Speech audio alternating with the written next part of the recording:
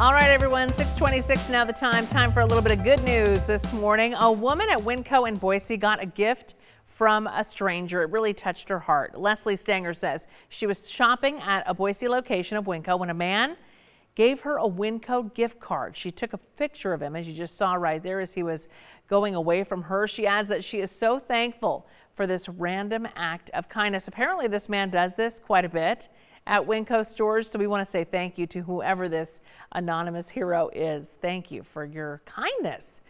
And new this morning, an idea we'd like to share from our friend over on the radio, Rick Dunn. He says that blankets like this sell at Walmart for $2.50. They are warm, they are snuggly. So he's suggesting buying a few, having them in your car.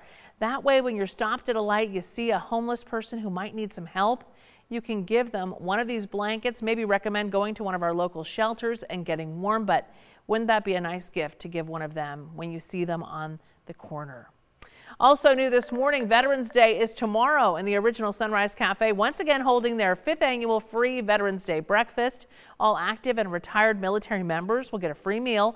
Just show your military ID, and as a precaution to keep people COVID safe, they're also offering to-go meals for our veterans. Contact your local, the Original Sunrise Cafe. There are a few locations, and talk to them about how you can claim that meal. We want to say thank you to all of our veterans, and be sure to tune in to Wake Up Idaho tomorrow morning. We're going to have a list of ways the community is honoring our veterans and where you can go to get that appreciation you so deserve on that special day tomorrow. Do you have good news to share? If so, text it to us 321-5614 or simply share it with me on my social media. I will see it there and you might just see it on the news.